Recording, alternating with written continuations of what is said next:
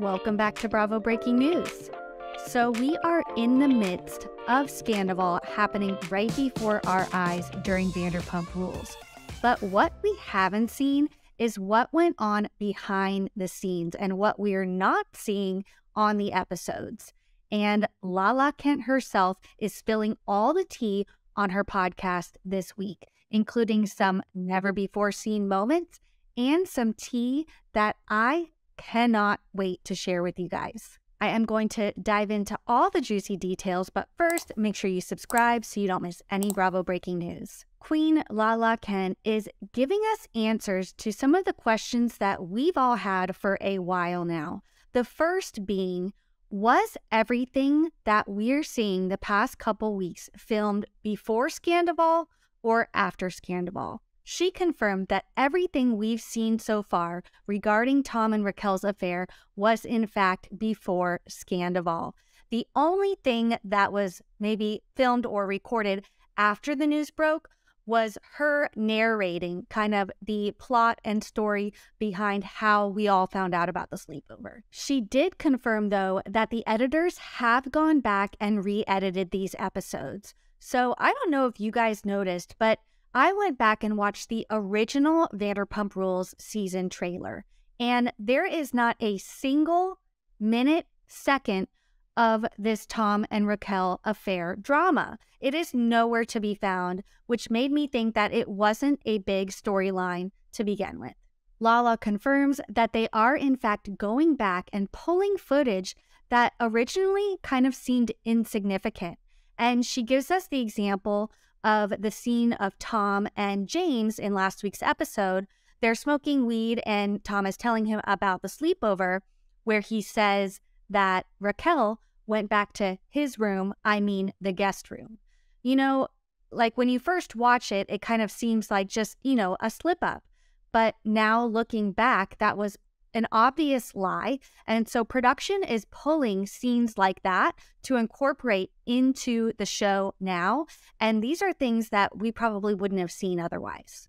She also shares her theory on the infamous Ken Todd drive-by. So Ken's in Lisa's kitchen and he tells us about the sleepover. And this is when Katie finds out and then tells the rest of the group. Lala's theory about this is that basically Lisa doesn't want to get her hands dirty. This is what I'm thinking. Lisa loves to maintain that she is out of the drama. She likes to remain kind of a neutral Switzerland kind of character. And she didn't want to kind of be the one to break this news. So she thinks that she, passed it off to Ken to tell Katie. She's not getting involved in the messiness of the peasants. Right. So who is the sacrificial lamb? Not Ken. Ken! I can't believe that Tom Zanderville had Raquel over when Ariana's away. Lala also shared a little tidbit about the sleepover itself. So the sleepover actually happened after the beach day that we saw a few weeks back. She also spilled that Schwartz did not even sleep over. She confirmed that Schwartz had the dogs, as him and Katie have been kind of sharing custody of their two dogs.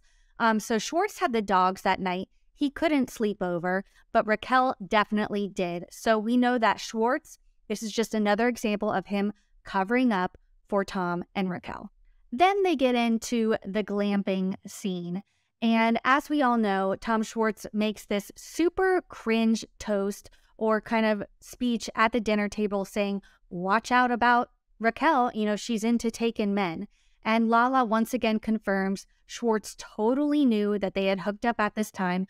When he knew at that point in time. He knew? I was going to ask you this. He knew. So why bring this up? Schwartz, are you a psychopath?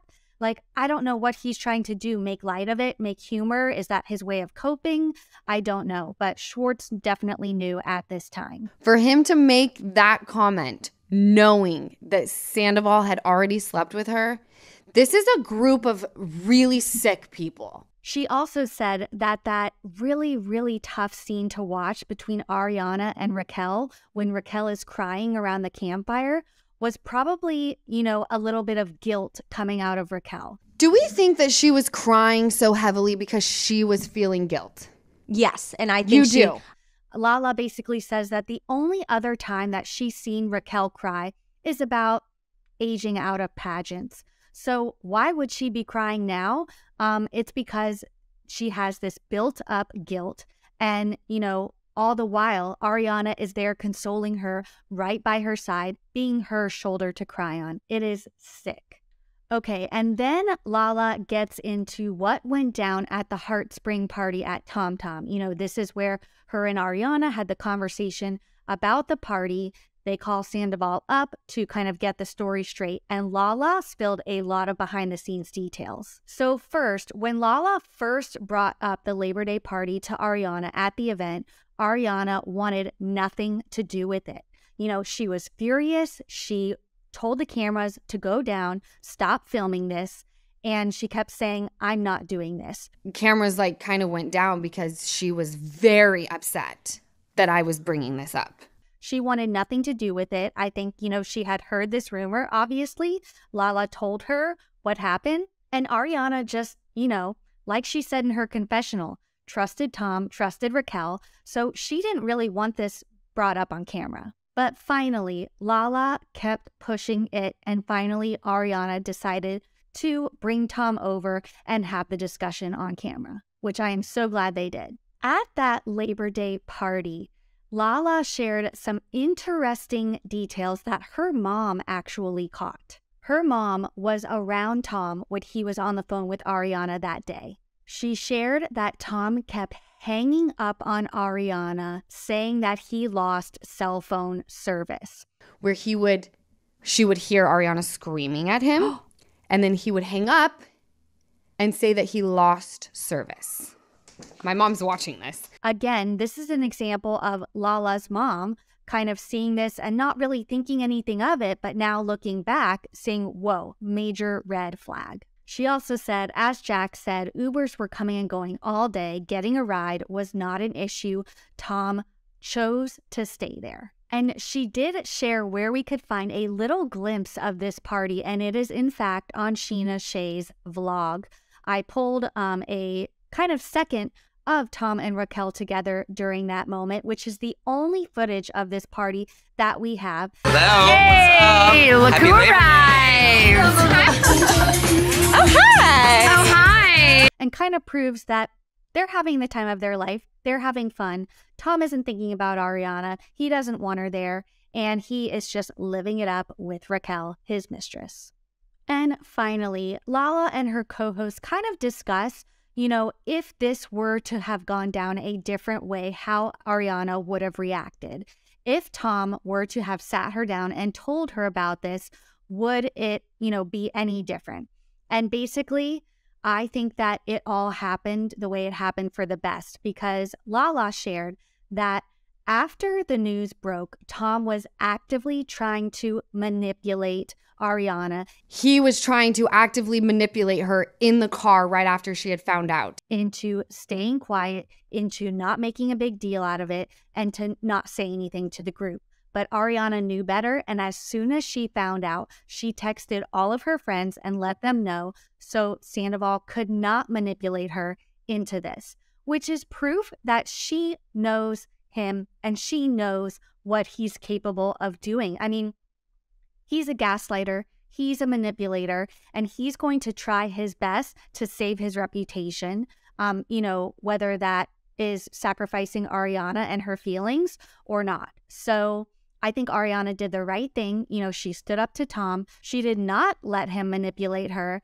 And I think she's better off for it. So although, it went down in a very, very obviously terrible way, this shines a spotlight on how really disgusting and sick Tom Sandoval really is. So that is all the tea that Lala spilled on her podcast. Honestly, I am living for it. Lala is not holding back. I love the secrets that she's giving, that we're not seeing. from filming days and even days that aren't filmed. I love these juicy details, so I'm going to be here to cover them all. Make sure you subscribe so you don't miss anything, and tune into our weekly recaps, which we'll be doing every week through part 3 of the reunion.